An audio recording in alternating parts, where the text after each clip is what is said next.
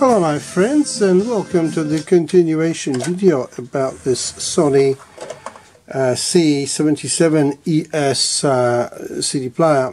I have here a collection of the discs that are the hardest to play, and I'm going, these are all CDRs of course, and I'm going one after another,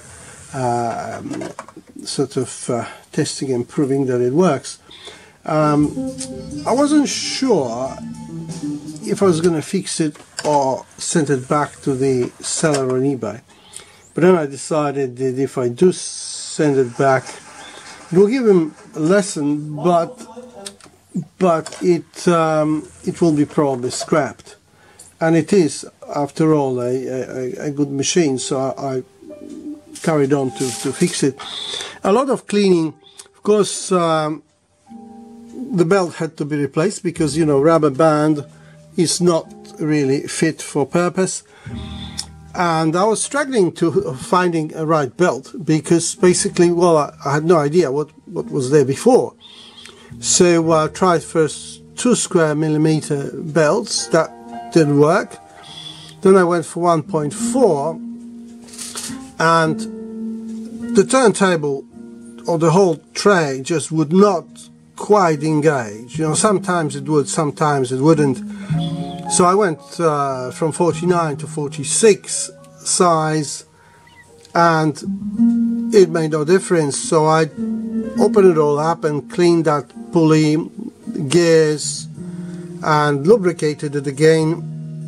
It wasn't quite right, so I went the other way and I fitted 51mm belt, and this is pretty loose, but it works fine. So there you are. The mechanics is, you know, a mystery to me, but somehow I managed to work it out.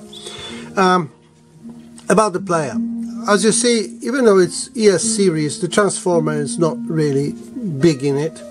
The laser unit, whether it can be seen or not, it's KSS 240, which is probably the better one of the gear-driven ones, if not the best of them all.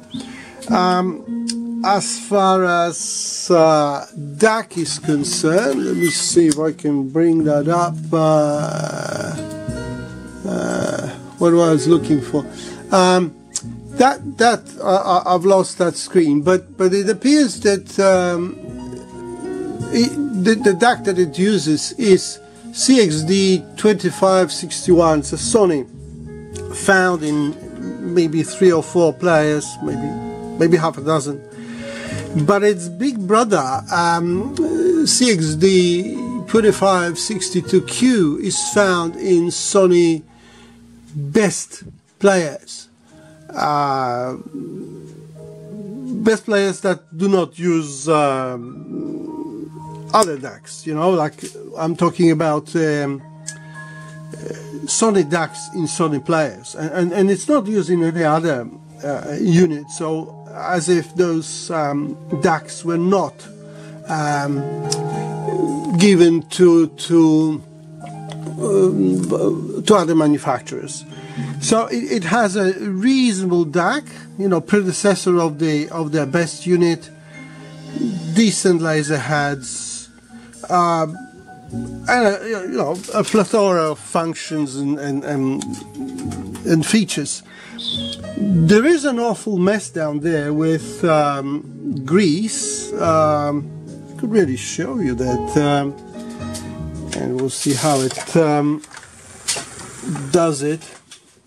Well, I would have to unload the CDs because it's under there. But let me see if I can just slide that one out. This is just my test CDR. I can see there is an awful mess. I'm not going to clean it because that looks like a factory stuff. And there is another belt down there. And but again, I'm not going to open it up and check it.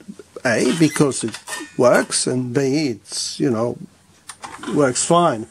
And my experience with other Sony jukeboxes, you know, like those 400 CD one there, is that some belts go bad, others do not. Like in that jukebox, you only have the two top belts that file, but not the bottom one. So I'm just gonna leave it alone.